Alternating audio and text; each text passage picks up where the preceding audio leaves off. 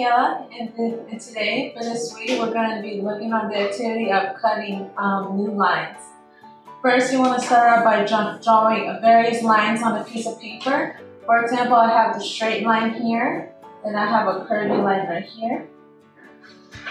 And you want to demonstrate to the child how you cut the lines with the scissors. So you make sure you show them to put 2 fingers on this side and the thumb on the smaller hole right here. And you're going to demonstrate for him how to cut the straight line and the curvy line right here. Invite him to come practice cutting with you. And it's okay if he doesn't get it right. Just make sure you offer a lot of encouragement as they're practicing cutting the lines. And within time and practice, they'll be able to get it correctly. Thank you and you have a good day.